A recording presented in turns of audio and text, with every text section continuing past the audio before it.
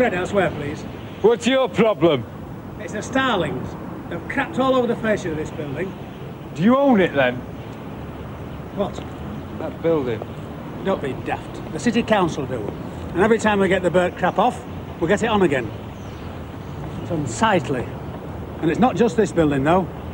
They've crapped all over England of those Starlings. All right, Go on, clear it off.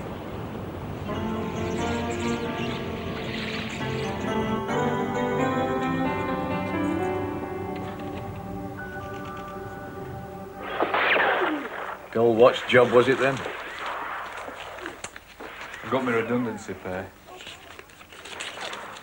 Well, I got a slip telling us what it is. You got Baco foil in your head, love. I know.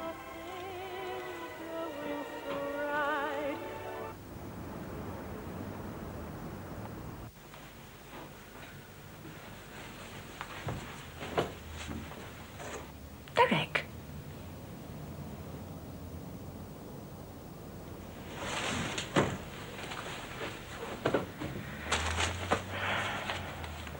What am I to do about our Gary?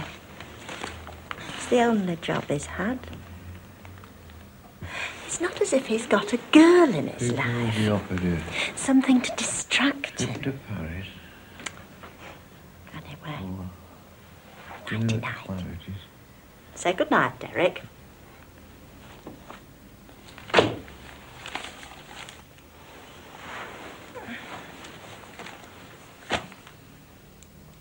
Good night. I think it's a twite. It's that reddish bit near the tail. Could be a curlew. Curlew?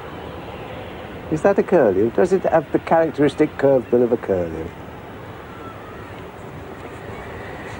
But it's a starling. Starling? Filthy bloody things. No, they're real birds, then. They're smart. They're not real birds. Them and cuckoos. They pretend to be other birds, starlings, so that they can pinch their food.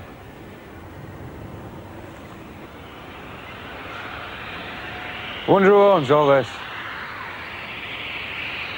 I wish you'd learn to appreciate natural beauty, Gary. You'll have plenty of time for it now. Not if I can help it. We all will.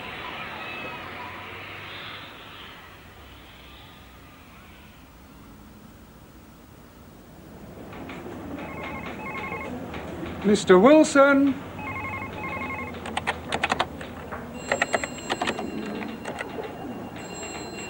The plain fact is, if you're after anything skilled in your line, you're onto a hiding to nothing. It's national, not just round here. We're moving from a manufacturing to a service economy. Have you thought about anything in the service sector? I wonder if you'd like to have a shot at this.